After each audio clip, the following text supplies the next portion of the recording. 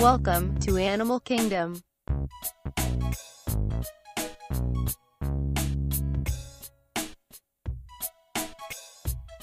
Amazing fun fact about salmon fish.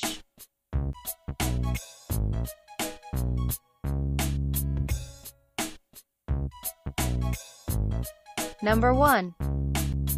Salmon is the common name for fish in the order Salmoniformes.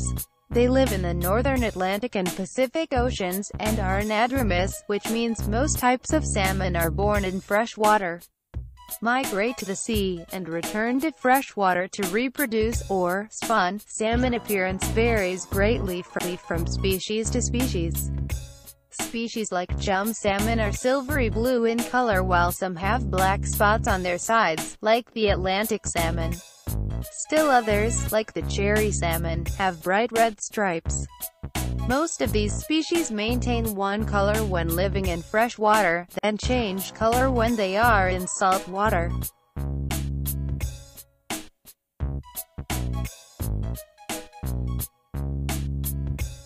Number 2. Typically, salmon are anadromous. They are born in fresh water, migrate to the ocean, then return to fresh water to reproduce. However, populations of several species are restricted to fresh water through their lives. Various species of salmon display anadromous life strategies, while others display freshwater resident life strategies. Folklore has it that the fish return to the exact spot where they were born to spawn. Tracking studies have shown this to be mostly true. A portion of a returning salmon run may stray and spawn in different freshwater systems. The percent of straying depends on the species of salmon.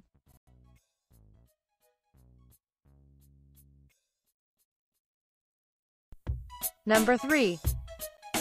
When the female reaches the place where she will lay her eggs, she makes a depression in the riverbed with her tail, and then deposits her eggs in this depression. She waits for males to fertilize the eggs, then covers the depression and moves on to make another. Females will make as many depressions as it takes to lay all their eggs, up to 7 depressions. There are a few species and subspecies of salmon, like the Danube salmon and the kokanee salmon, that spend their entire lives in fresh water and never migrate to the ocean.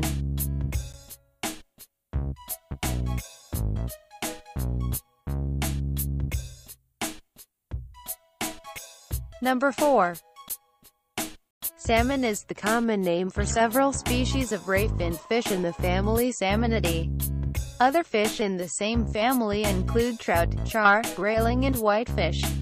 Salmon are native to tributaries of the North Atlantic genus Salmon, and Pacific Ocean genus Oncorhynchus.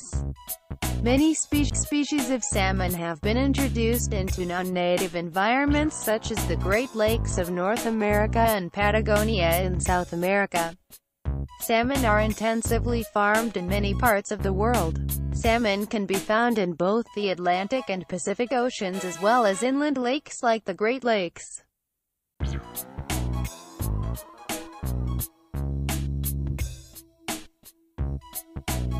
Number 5. It is difficult to estimate population numbers due to the large number of species and wide geographic range. However, population numbers in the Atlantic Ocean and in parts of the Pacific, as well as the Colorado River, have dropped drastically from what they were historically. In the Colorado River, for instance, salmon numbers are down to 3% of what they were during the time of Lewis and Clark. Varies from species to species.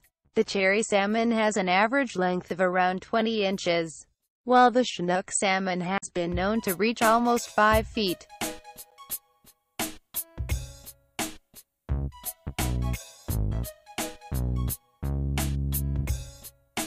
Click like and don't forget to subscribe.